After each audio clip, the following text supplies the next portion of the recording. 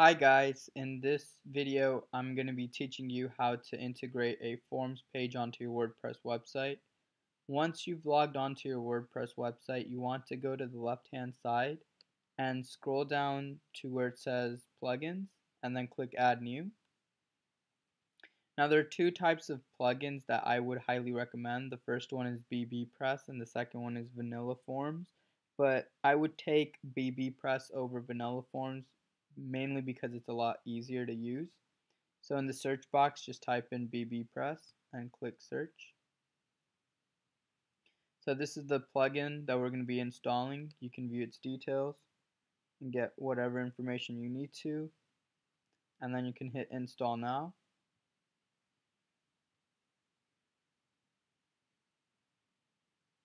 And then once you get to this page, just click activate plugin.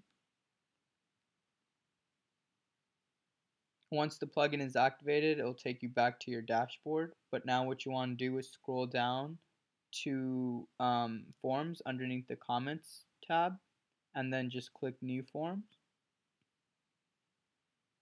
And now just give it a title. I'm just going to call it form, paste, and then just hit publish. You don't really have to do anything.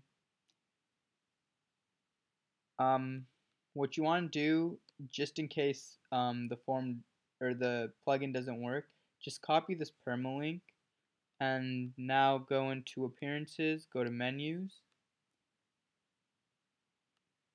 and from here you want to click the forms tab and then just click the form that you want, add to menu, and then it's right here, and then from here you can just place it wherever you want.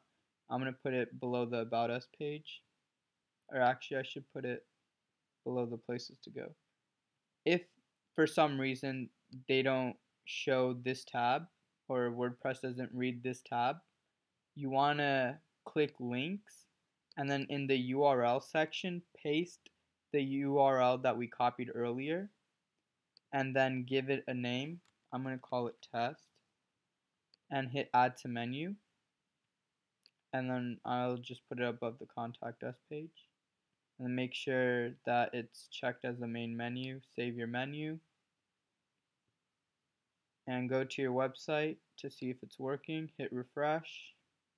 So here's our first form page, and as you can see, your users will be able to submit their comments or whatever they want in the forms section, and this is how they would do it.